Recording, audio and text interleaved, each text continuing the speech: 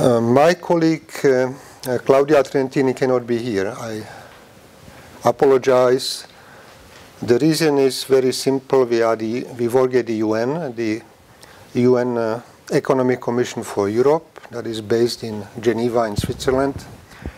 And we are one part of the UN system that is going through an era of spending cuts. So we didn't get any support for our travel here. And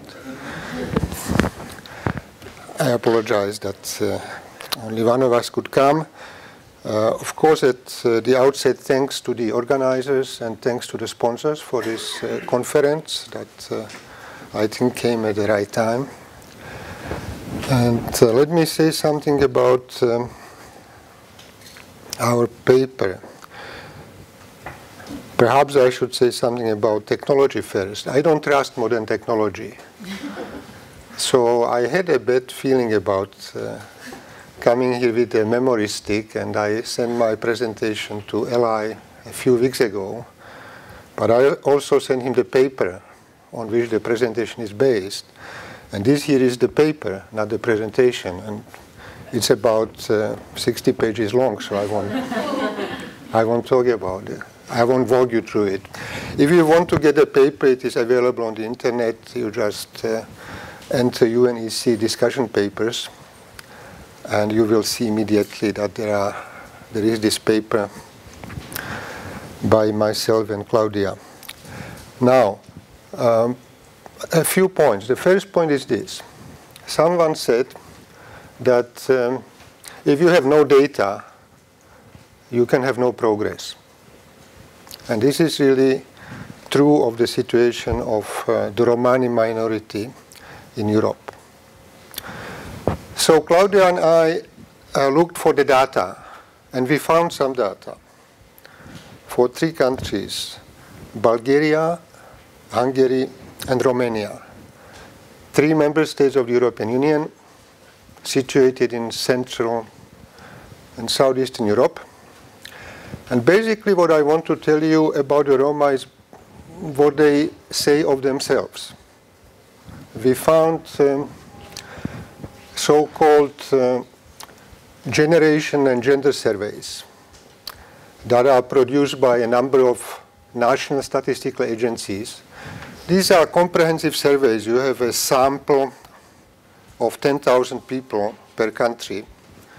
It should be representative for the whole country.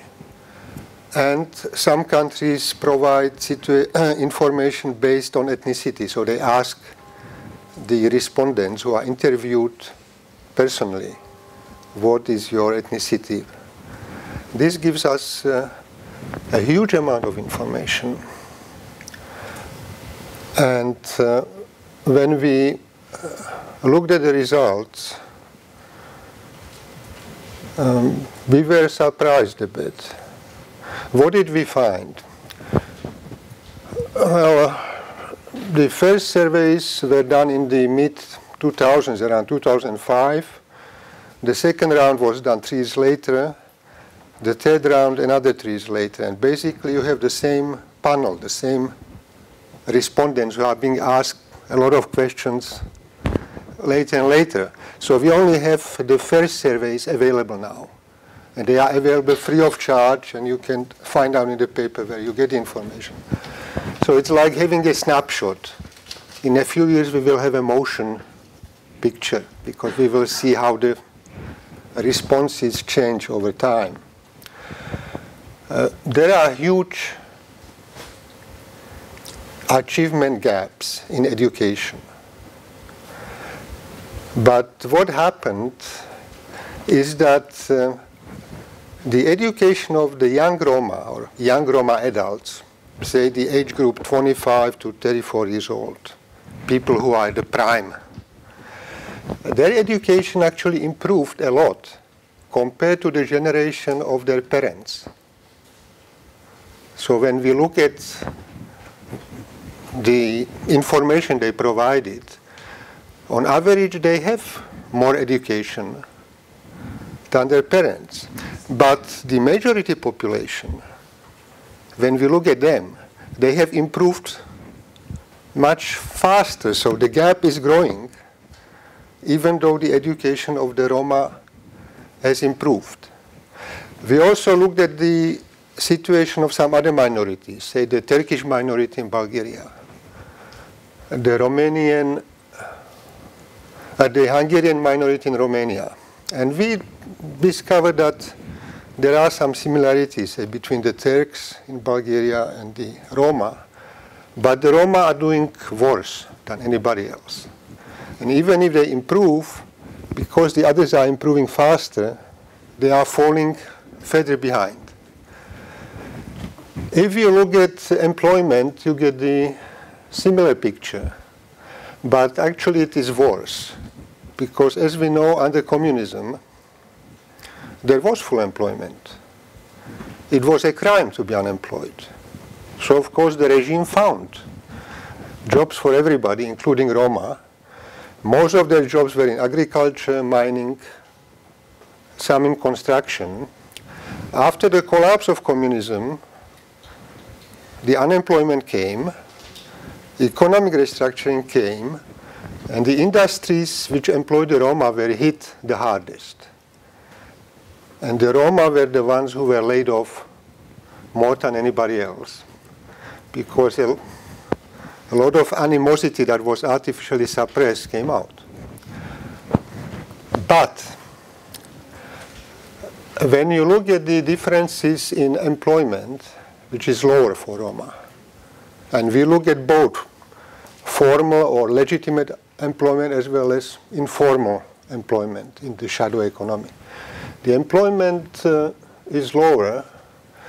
The wages or the incomes from employment are significantly lower. There is a big wage gap for both Roma men and Roma women.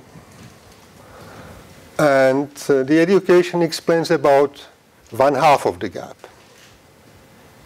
That led us to the conclusion that the other half is due to other factors. The most important is probably racial discrimination. Then we looked also into the social situation of the households. And again, Roma are at the bottom, clearly. So there are clear connections between poverty, education, employment. And we looked at the welfare systems. And clearly the Roma minority receives per capita more welfare payments in cash as well as in kind, subsidized housing, etc. They receive more than the other population groups because they are poorer, they are less often employed, and when they are employed they make a lot less money. This breeds resentment. So the majority population hates Roma more and more because they are perceived to be lazy and like people who take advantage of the welfare system that is financed by the majority. And the situation is getting more and more unsustainable. And as we know, if something is unsustainable, it cannot last. And then you have this explosion of popular resentment, racist demonstrations, the police trying to protect the Romani, etc., etc. Now, one interesting question is the longer-term perspective. All of these countries have a huge population aging problem. That means that their systems of social security will become increasingly unsustainable. But social security depends on employment. The more people who are employed in the legal or formal economy, the more people pay social security contributions, the more you have available for pensions, health benefits, etc. Now, they would actually need the Romani population that has a higher birth rate, is much younger, and is growing rapidly. They would need this population to enter the labor force. And of course, people from the World Bank and the OECD and the European Union and the UN system, they have figured this out. They have done some studies, and we confirm the findings that it would be very beneficial to invest in the better education of the Roma, desegregate the school system. We have come across some research from Hungary that shows that desegregation is very good not only for the Roma, but also for the majority population. The performance improves for both groups. And then implement the anti-discrimination legislation on the books, make sure that the Roma can get employed, etc. Question is, if this is so great, I think somewhere we quote a Hungarian researcher who estimates that one Roma student who finishes high school is going to save the government about $100,000 over his lifetime, because then he will have a chance to get employed, pay taxes, pay social security contribution, etc. If he is not allowed to finish his schooling, chances are he won't contribute. So the obvious question is, if this is so great from the fiscal point of view, why are the governments not doing it? And I think there are two simple answers. One of them is the old-fashioned political arithmetic. In these countries, whether you like it or not, if you are perceived as a lover of Roma, you can just as well commit a political suicide. You have no chance in the elections. The second reason is the old-fashioned political cycle. In order to improve the education of the Roma and their employment and their living conditions, you need some upfront investment. But the benefits will come years later. The next election will come in 1 or 2 or 3 years. So obviously, if you do something that makes economic sense in the long run, you will be penalized at the polls. And that's all I wanted to say. Thank you for your attention.